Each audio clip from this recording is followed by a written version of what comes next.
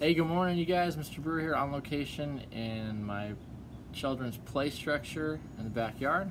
Happy Wednesday.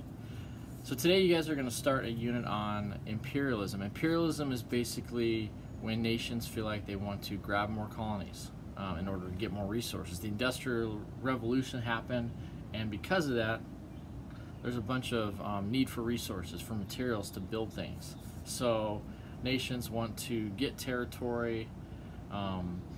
They have nationalism, so they want their interests to be promoted instead of others' interests. So it's a time when all of the territory that is really out there in the world, nations are just trying to grab it. And one of the biggest territories is Africa.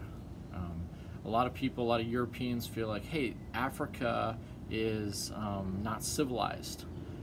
So we need to go civilize Africa and help them take care of their territory, because they obviously can't take care of it themselves.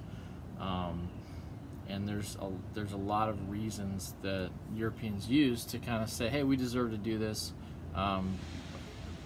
Basically, the anatomy of the brain of black people is smaller, so Europeans' brains are bigger, so those poor Africans, we need to go help them and have compassion on them because they're just not as advanced as us.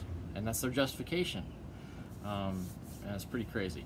So today, there's a text below on the Scramble for Africa is what it's called. Europeans are scrambling to get Africa. I want you to read that, answer the guided questions, and turn that in at the end of the day. Okay?